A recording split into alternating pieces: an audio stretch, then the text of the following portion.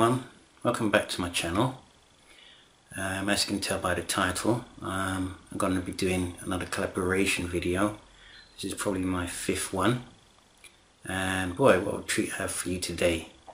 This one is from a channel called Olive Oil, and what we're going to be talking about actually is perhaps acknowledging mental health, and I'll let her speak about this from her channel when she comes on in the next one. I'll introduce her, and she's gone through quite a bit of mental health situations, I could say. One thing I want to note is that with these collaborations, the reason why I do them is I feel it's a powerful way of spreading the message, because for instance, I've not experienced mental health, but I do care for someone who's going through mental illness. And each time I do a collaboration, I feel like I'm sharing something personal on my journey, especially those who've gone through a difficult mental health journey.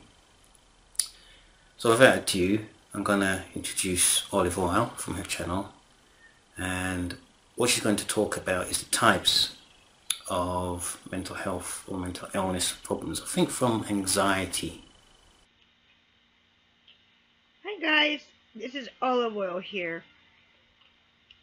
I recently changed my stuff on my video to talking about my mental illness. And yes, it is a mental illness, guys. I'm not playing it off like it isn't. But here's the thing. Wanted to do a collaboration video with Matthew from Caring Minds. But thank you for Matthew from Caring Minds for hearing my story and what I have to say. First, I would like to say that having a mental illness is not a shame thing. You don't have to be afraid of it. You don't even have to be scared to talk about it. But also, I would like to tell you 5 types of anxiety that someone might have, and it might be passed down from family member to family member. It might be that you it was caused by trauma. Who knows? But the 5 types is generalized anxiety disorder, obsession compulsive disorder, which is OCD, panic disorder, post-traumatic stress disorder, and social phobia, or social anxiety disorder. I would like to keep note here, guys, that all these anxieties are a mental illness, but we don't have to be afraid of them.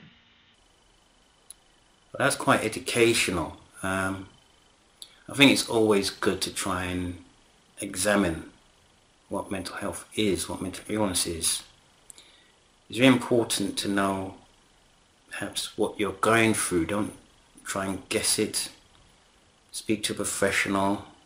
Go through those books if you're interested in mental illness. There's no shame in it.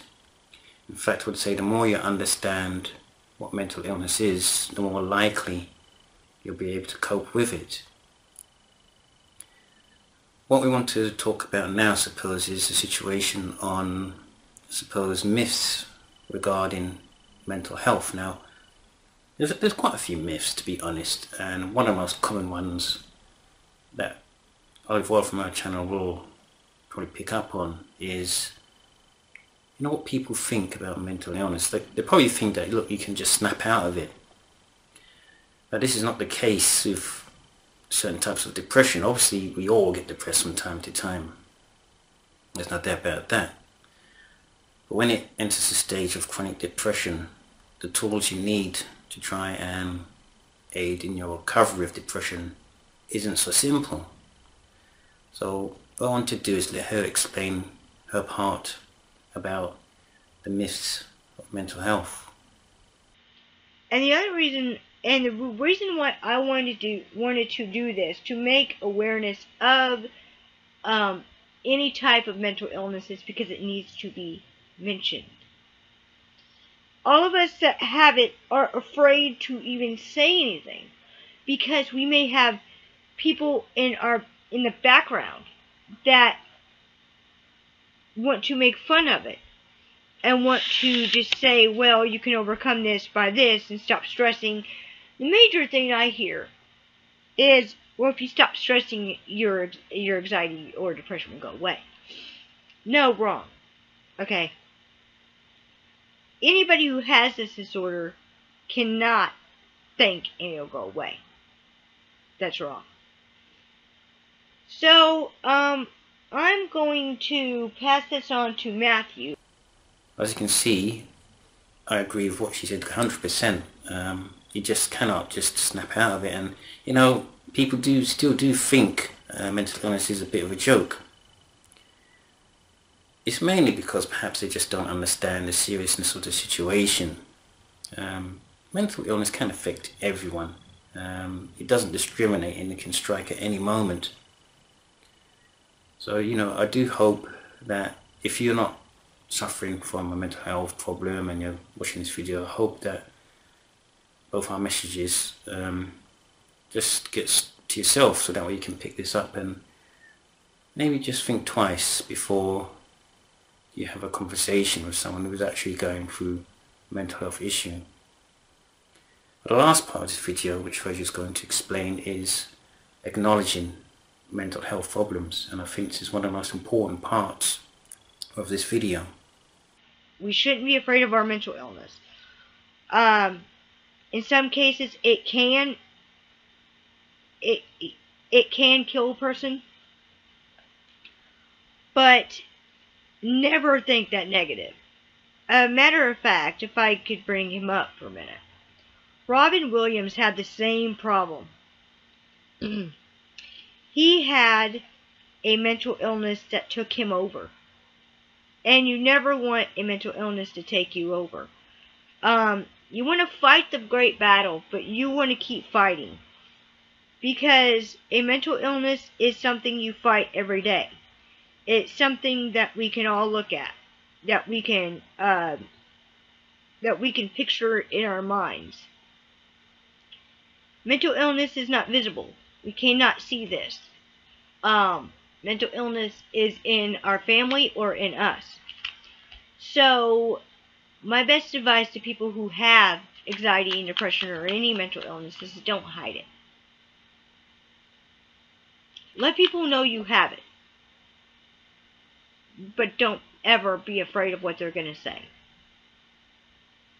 So I'm going to pass this on to Matthew from Caring Minds, and I hope he does a response video.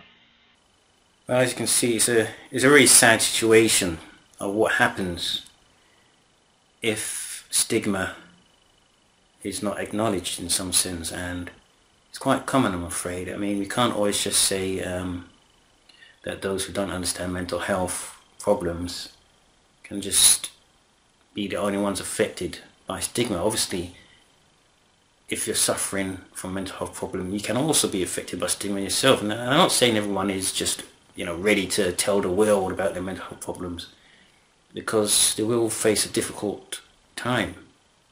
There'll be a lot of difficult acceptance. If you're going through mental health problems, you feel almost as if you're an alien in a society that you would think would perhaps accept you. Not to say that things aren't changing. They are changing for the good, I do feel. Not everything, but I do feel things are changing. So the last word on this is that it's important to, it's not easy, but it's important to acknowledge mental health situations. Be honest with others, especially with yourself. Don't cope by yourself, get help, because I feel that, you know, listen, if you're suffering from a mental health problem and you're watching this, you are unique, you're special, you're loved.